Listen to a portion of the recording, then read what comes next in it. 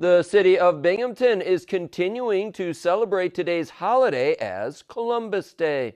Mayor Jared Cram hosted a raising of the Italian flag outside of City Hall this morning to begin festivities.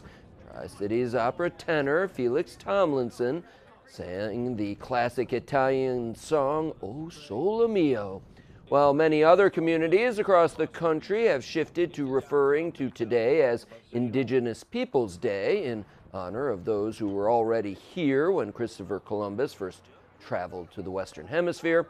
Binghamton continues its tradition of honoring the explorer's Italian heritage.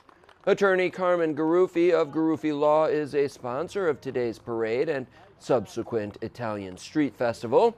He says he's proud of Binghamton for not turning its back on Columbus as many other communities have.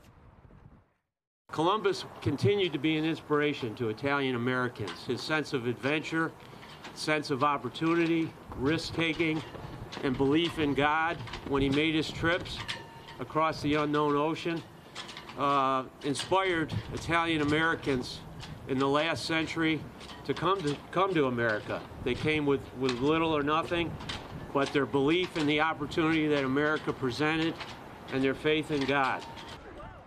Garuffi says his grandfather came to the United States with only a 6th grade education to make a better life for his children and their offspring. Following the flag raising, a number of local Italian Americans walked over to the domed courthouse lawn where they hung a wreath on the bust of Christopher Columbus.